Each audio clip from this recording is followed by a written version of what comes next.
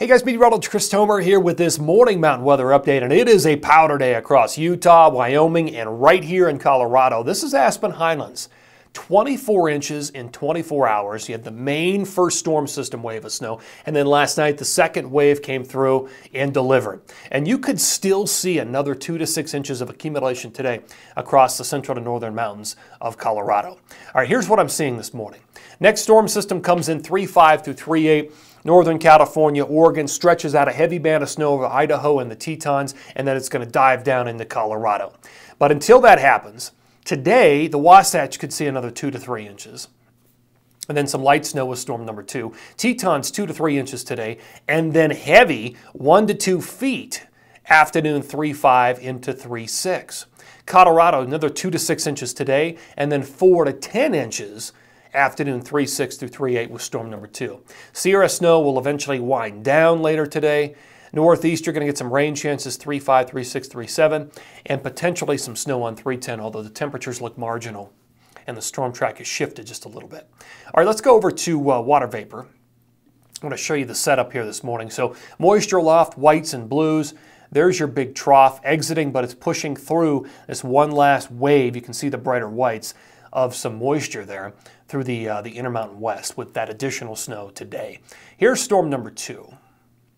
So this one's a little interesting. This one will push in some energy into Northern California and Oregon, stretch out that heavy band of snow over parts of Idaho and the Tetons, and then it's going to split, and the main energy is going to go down to the south with the trough through the Four Corners and become somewhat of a southern Colorado low with some enhanced snowfall. Here's the forecast jet by the close of business today. Here's 3.5. Here comes our storm system. You can see the dip in the jet right there moving into California, Oregon, and the main low drops all the way down into the Four Corners and develops through Colorado, and then by 3.9 it's moving away. And then the pattern shifts up to the Pacific Northwest for a few days, 3.10, 3.11, and then by 3.12, 3.13, the trough and the low starts to dig down through the northern tier and potentially down into Utah, Wyoming, and Colorado. Okay, putting precip on all of this, that's the forecast radar by this afternoon. You can still see some lingering snows over the central and northern mountains of Colorado, Wasatch, and Tetons. And then here comes the next storm system. And by 3.5, 3.6, that heavy band of snow sitting right over parts of Idaho and the Tetons. Here we go by 3.6 in the afternoon. The main low is dropping down to the Four Corners now. Develops into a Colorado low, 3.7, 3.8. You can see some of the snowfall there, northern New Mexico. And by 3.9, it's moving away. And then the pattern shifts up to the Pacific Northwest in BC. And then eventually, next storm system starts to deliver and brings the moisture a little bit further to the south into Utah, Wyoming, and Colorado by 3.12, 3.13. All right, latest numbers. Here's what I got. New grand total map. Some places are big. These are grand totals by the end of 3.13. So potentially 8 to 14, 6 to 14 inches in Colorado. Not a whole lot for the Wasatch. Things kind of split around the Wasatch, but maybe another 10 to 12. But over 2 feet for the Tetons, and looking at big numbers through Idaho, potentially 1.5 to 2 feet. And then by the time we get into 3.10, 3.11, 3.12, Pacific Northwest BC starts to pick up big snowfall.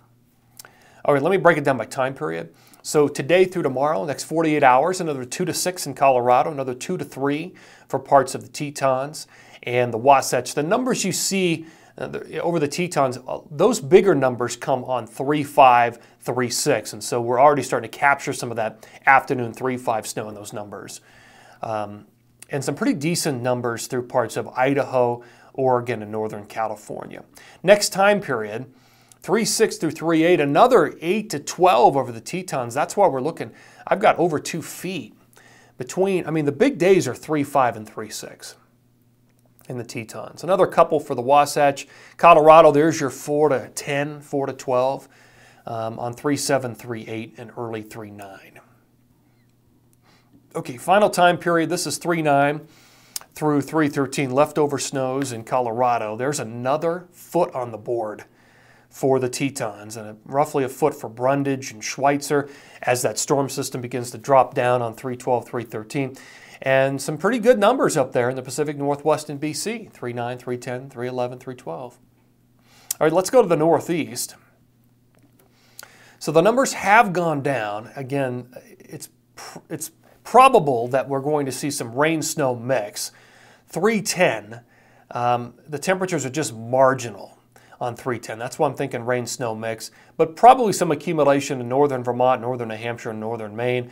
The storm track has just shifted a little bit, and so there's a little more warmer air being entrained in this forecast, and that's why the numbers have gone down.